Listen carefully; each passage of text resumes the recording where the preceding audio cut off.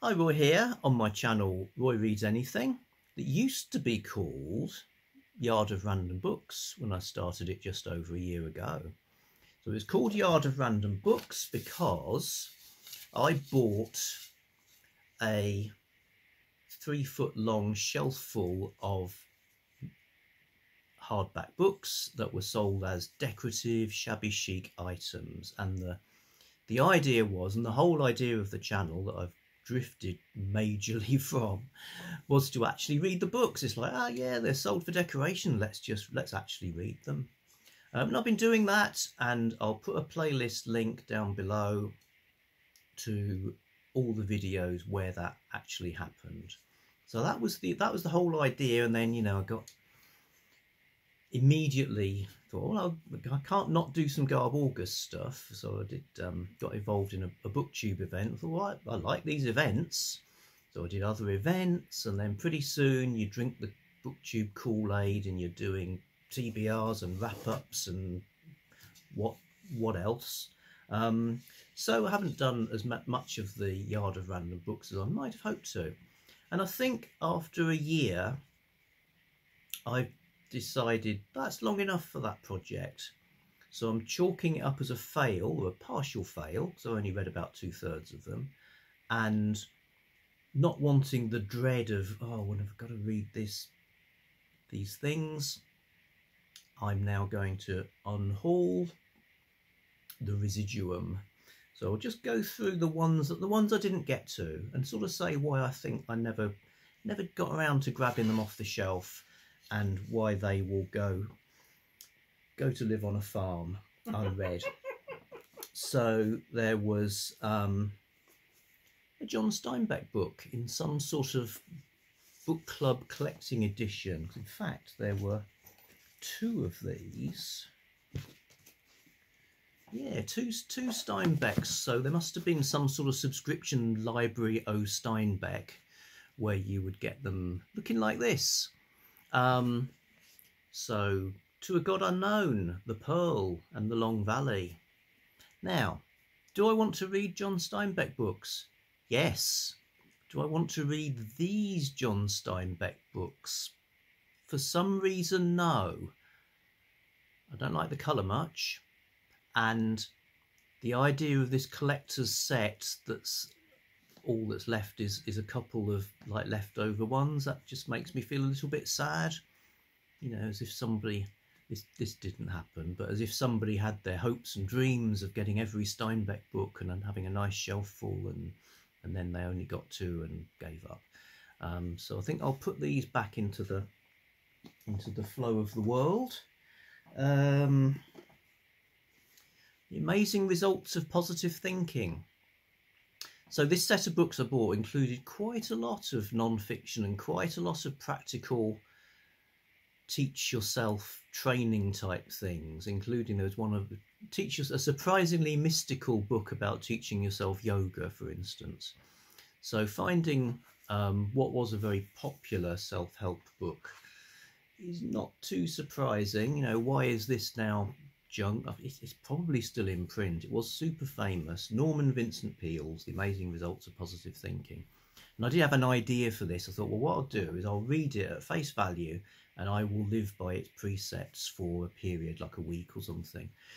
But knowing that it's based on evangelical Christianity, and knowing that I'm basically easily led, I refer you to the previous comments about booktube events, I did think, I felt scared that I might actually end up with a completely new, dramatically changed and possibly radically countercultural view of the world if I actually put this into practice. So positive thinking will have to go and be thought by somebody else. The Mastery of the Air. The Mastery of the Air in the Great Achievements series. Now, this was from 1914, not the oldest book in the set, because there were some from the 19th century. It's a book about flight. Obviously, the time it was published, that was really early. There's some illustrations, some technical stuff, some photographs, early planes. I mean, it's kind of, I do find it quite evocative that this was so early on in the time. You know, it's now commonplace that there are aeroplanes and people fly through the sky. I remember my granny telling me the first time she saw a plane, she hurled herself onto the ground in fear because it was just, she had no concept of what it was or why it was there.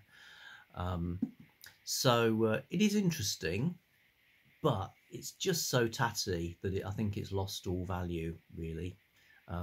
I'll send it somewhere where they might be able to sell it. I think I wouldn't dare try to sell it myself, because however many photos I put and however detailed I wrote the description, I could still imagine somebody like, well, why wasn't it new?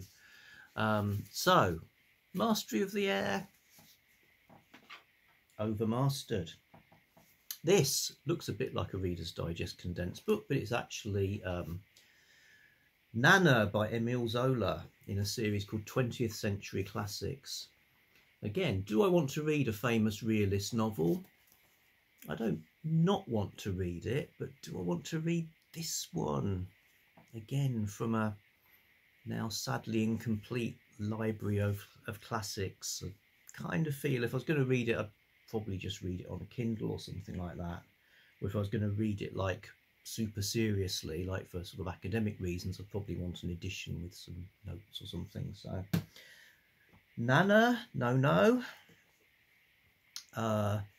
Murder in Vienna by E.C.R. Lorac is a detective story, part of the Mystery Book Guild. So again, like a lot of these, it's book club edition, lots of which end up in second hand. Apparently, the E.C.R. Lorac wrote many whodunits, and this was like number 42 in a series. So would I read a book by E.C.R. Lorac? I probably would, but I'd probably start a little bit earlier than, you know, number 42. What else is gonna, philosophy textbook. Again, nothing against philosophy textbooks. Used to be part of a college library, but it's by R.J. Hurst, Professor of Logic, University of Glasgow. You know, you'd read a more up-to-date book if you wanted to get a handle on philosophy, I think. So that's going to have to go. Typee by Herman Melville. I think this is a once owned by W. Fry. A narrative of 4 months' residence among the natives of a valley of the Marquesas Islands, or A Peep at Polynesian Life by Herman Melville. Classics Book Club again. I think I've read Moby Dick. If I was going to read more Herman Melvilles, perfectly possible, but I'd probably be getting through quite a lot of Melville before I got to this one. So sorry about that. That Peep will have to wait. And finally, again, another one where it's old, it's quite pretty, but it's just too tatty for serious use, unless I learn to restore books. Herbert van Loon gives us his Hendrik van Loon gives us the story of mankind. Read up on this a little bit. I think he wrote it for his kids or something. And he was obviously one of these kind of celebrity experts of times of yore. Lots of other mankind stuff. Van Loon on the Air, Ancient Man. Some nice little drawings. Not against it, but what are you going to do? You can't read everything. Yeah, I mean, I think this would probably be good for what it's intended for, atmospheric looking, hey look, some books kind of stuff to go on the shelf of a pub or whatever. So I'm afraid, like I say, just chalking it up as a partially completed project. But I did think, well, what did I really enjoy out of that? The ones I did look at. And there's lots. I won't sort of go over which ones are my favourites, but you know, it was fun, and it got me into BookTube, and I discovered some great things. You know, actual books I really enjoyed reading, others I thought were funny or interesting. But one thing I really liked, and also that gave rise to a video that's still quite popular, was Reader's Digest condensed books. So there were a couple of those in the set that I did read, and that's something I would never have deigned to read in normal times, you know, because it's like, well, if you like books, you're going to read the whole thing. And also the books they choose to condense probably aren't, generally speaking, the sorts of things I would go out of my way to read. So because of that, I did enjoy the ones I did read. So I was thinking, if I want a successor project to Yard of Random Books, something to weave into the fabric of my presence on BookTube, maybe some more condensed books could be good. So that leads us to a little bit of an unboxing of, you know, it's not some sort of space cooler. I don't think it's, and should point out too, a torrent of correspondence came in about me wielding some scissors on the last unboxing in a dangerous way. So the way I'm going to wield this scalpel will be pretty safe. With that scalpel, Eugene. Okay, let's away see. From you, cut away from you. Oh, I see. That's the idea, is it? That's the idea. Can I go running with it afterwards? No. Oh, here we go.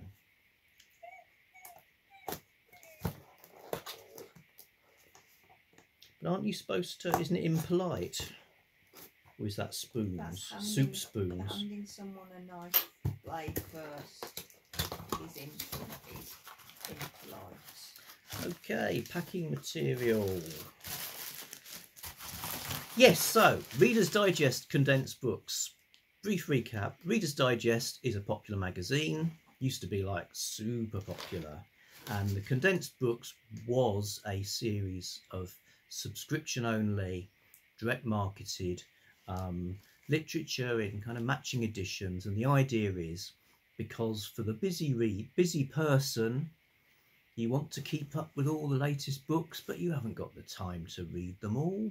So maybe you haven't even got time to choose books to read. So they select you some books, condense them down, cut out some of that unnecessary description, dialogue, etc., and give you the sort of nuggets of them. And you can read books with, used to be 5, turned into 4. You know, you get, so you're up to date. No one's going to catch you out with a sort of, oh, what do you think of Lee Child? Well, yes, I have read that one, because you've read condensed version. But they ended up being like despised by second-hand booksellers, because people bring them in thinking, oh, look at these lovely old books, and it's like, we don't want that, we don't want those, there's too many of them floating around. So again, they get sold by the yard. If you wanted just like red ones or green ones, you could go on eBay and buy the number of those or the volume of those that you want. So I quite like these earlier ones where they had dust jackets. Dust jacket. Blimey, that's sophisticated. They had five stories in them. I've not read any of them. Shirley Jackson. The Shirley Jackson. Who's Shirley Jackson? An author of some really good stuff. Yeah, so, well, anyway, here's my idea. Either picking a month to just read those as like a reading event for myself, or doing it as I go along, is to pile into a whole load of these old condensed books. And in any case, these are the pretty ones. and because they're quite old, they're absolutely not stuff I've read. They've got evocative titles: Flamingo Feather, Good Morning, Miss Dove, Appointment with Venus, My Crowded Solitude, The Cry and the Covenant.